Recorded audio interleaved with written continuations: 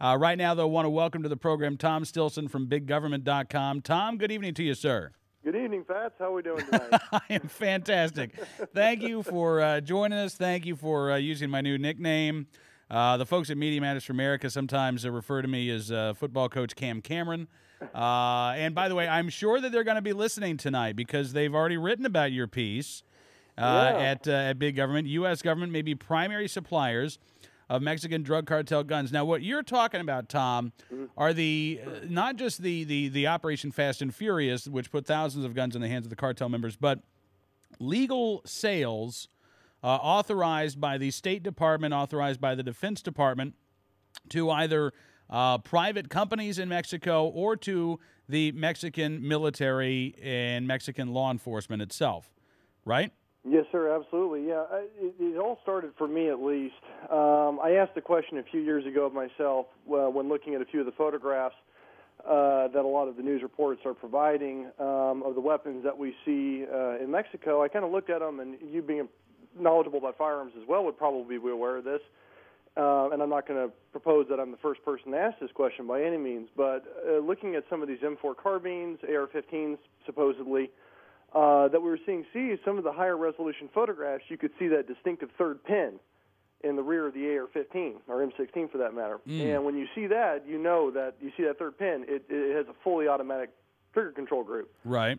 And when I saw that, I started asking the question, okay, realistically, how would they be getting fully automatic weaponry in the hands of the cartels? Well, the question we had to come down to, well, it's either coming from U.S. Class 3 sources, the dealers in the U.S. are actually providing them, or you're seeing the corruption within the Mexican military and or desertion rates within the Mexican military providing these firearms. And obviously the two former presumptions that our firearms dealers are actually providing these things was very unlikely given the significant amount of arms control that we have here in the U.S. on exports. And then in doing a little bit more research, I dug down. It came down to the simple fact of the matter that you've had, within a period from 2003 to 2009, you've had more than 150,000 federal Mexican troops actually desert from their units. And more often than not, when they desert, it's generally been because of the allure of joining the cartels. Either the cartels threaten them and or their families, or the cartel in of itself has been able to provide better living conditions and better pay than the actual Mexican federal government was capable of doing.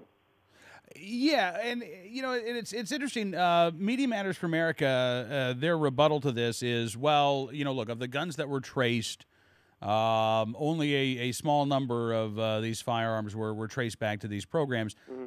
But what they don't point out is that the Mexican government doesn't trace every firearm that it recovers. In fact, there are a lot of guns that they recover that they don't trace. Now, why would that be? What if you knew upon seeing these guns that these guns were at one time in the hands of the Mexican military or Mexican law enforcement? You might not actually want to run a trace on those firearms, Tom. Absolutely not, because then in and of itself they lose their, so to speak, for lack of a better term, the government teat is what they lose as a result of that. The federal government would have our own government, our State Department would have to then begin to reevaluate our own shipping of firearms down to the Mexican government. And you know, having prior experience within my family, just as the detail and the level of the corruption, you know, if you've ever been down to Mexico, you're familiar with the phrase of mordida. Mordida is kind of a death pay, so to speak. It's the idea of you need to pay to get basic information. You need to pay off. You could pay off a federale, for instance, on a traffic stop with a couple $100, right, and not get a ticket, whether you violated traffic laws or not. And that's very rampant, particularly within the Mexican federal police force. Where Media Matters missed the boat entirely, and it was kind of funny because they provided my counter-argument already prepared for me by simply clicking on their link for the ATS response to Senator Grassley's letter.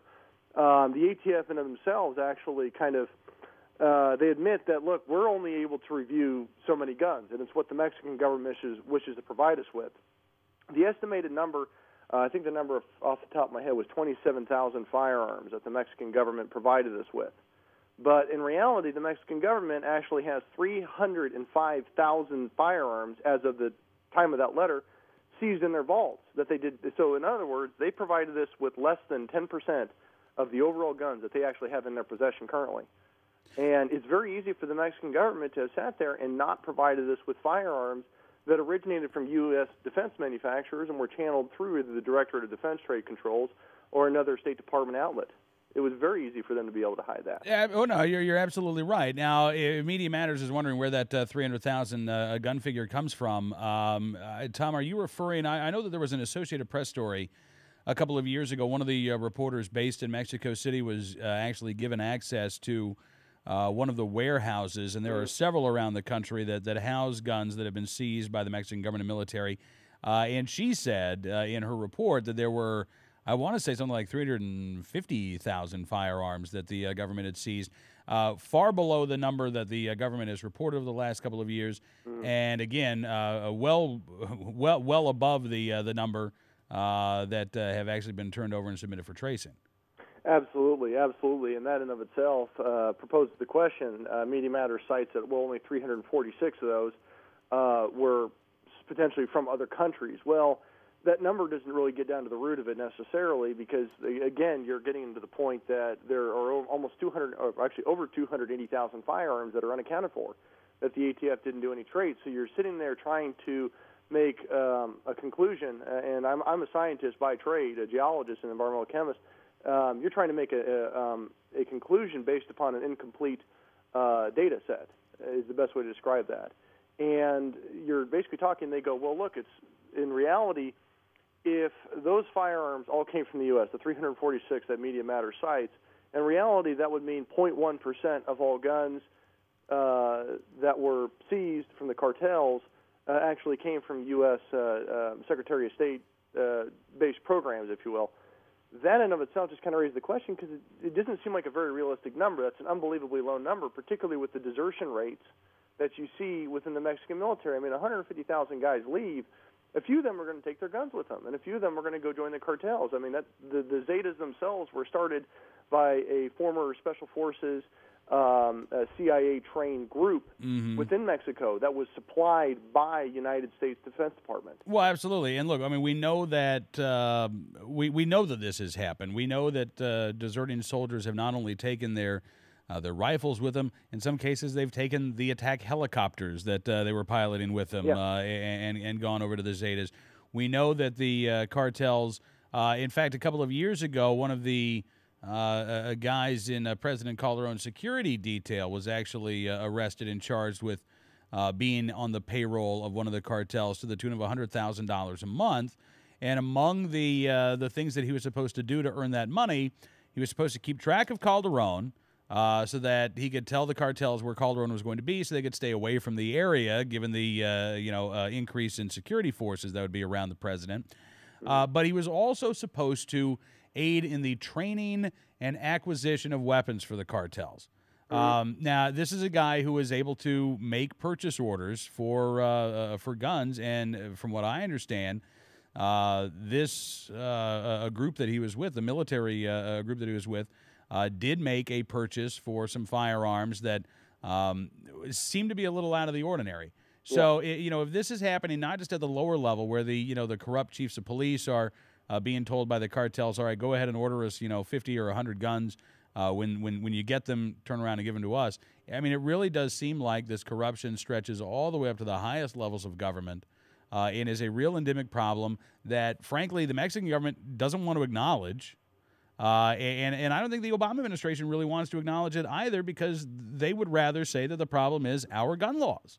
Absolutely. Absolutely. When it comes down to the nitty-gritty of all this, corruption within government is something that we have to learn to accept. In reality, people are going to be corruptible. It doesn't mean it's something we need to accept in terms of we need to just go ahead and let it happen. We also understand the corruptible nature of most individuals, particularly in an area like Mexico, where the poverty rate is just through the roof. I don't have the number off the top of my head, but it's very easy for you to buy and sell, if you will, even high-level officials within Mexico. And that's not to expect that would not carry over here. However, what we're seeing now more than likely is we're seeing a political basis to it. There's an end game here beyond just maybe getting a little bit of an agent's palm grease, so to speak. Instead, what we're seeing here is the Obama administration trying to sell the narrative that, well, no, the U.S. is supplying these guns. It's because of our lax gun laws, therefore we need greater gun restrictions. And that's clearly not the case. Rather, what it is programs like Operation Fast and Furious that are allowing these guns to walk across the border, and or potentially, as my article outlines, it's individuals that we're shipping it over there and just turning a blind eye to it. And when a rational person would look at the circumstances and say, something doesn't seem right here. We are shipping a lot of guns down there. We keep shipping guns down there. The desertion rates are through the roof. And yet these guns keep turning up at crime scenes. You know, it doesn't take a genius to be able to look at some of these photographs and identify these firearms as military weaponry, not just civilian, but military weaponry. Right. Well, you know, again, I mean, the cartels, given that they have no regard for Mexican law or U.S. law, I think are going to get guns anywhere and any way that they possibly can. I don't think that they're relying on any one means to do this. We know, for instance, that they're actually going into Honduras and engaging in raids on military depots, military armories. We know that they've actually waged attacks on Mexican military bases. We know that Mexican prison officials have actually, in some cases, supplied cartel members with guns and keys to a prison vehicle so they can go drive off, conduct a hit, and then drive back to prison afterwards. I mean, you know, when you actually start to look at the totality of everything that's going on and how screwed up things are in Mexico right now, the idea that even imposing every one of Mexico's gun laws on us here in the United States would make a difference is laughable. It really is. I mean, it's the concept of giving a baby a butcher knife. It just doesn't make any sense. What we're doing is we're knowingly giving these firearms to a country that, like I've mentioned previously, the corruption rate is through the roof. And to expect anything different is very, very, it's a childish point of view. Rather, what we need to do is begin to look at the actual issues in and of itself and begin to address a different strategy, whether it be efforts at, rather than directing all these finances, for instance, within the State Department. Bush's last year in office, from the numbers that I found, it was around $7 million the State Department funneled down to Mexico. When you actually look at the figures today, it's over $350 million the first year Obama got into office. That's the most recent data that we have available for that. What it is it's sticking your hand on a hot stove again and again and again and expecting a very, very different result. And our government is either doing that because they're stupid, which oftentimes can be the instance.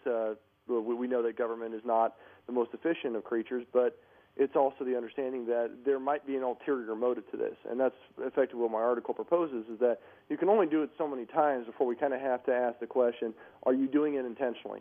Are you doing this with purpose to try and present an argument? And if it's to disarm American citizens, then in and of itself it follows the next line in question, the next question in line. Well, why are you trying to disarm American citizens, or at least restrict their God-given constitutional rights? Yeah. And the answer to that question is a very dangerous one, in my personal opinion. Well, I think you're right, Tom, and I hope that you know, as the investigation into Fast and Furious continues, I hope that we're able to get some answers.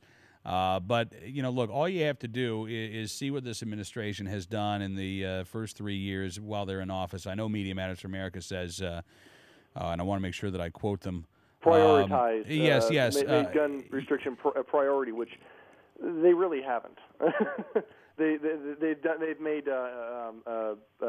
universal health care and unicorns raining down from the sky their priority, but it hasn't really been firearms. But they have made several attempts at it and failed. And I forget who it was that said, I believe it was maybe Senator Feinstein, that said eventually we will get the firearms. It's just a matter of when. Right now is not our time. Right. And Sarah Brady commented that President Obama told her that they're working on gun control, but they've got to do it under the radar. We've seen, you know, two very anti-gun appointees to the Supreme Court under President Obama. We saw the president, or the Attorney General, rather, in the very early days of the administration say he wanted to bring back the semi-auto ban. President Obama concurs. Again, he hasn't pushed it. He said that there's not the political will to bring it back in Congress right now, but he wants to do it. He's made no bones about it.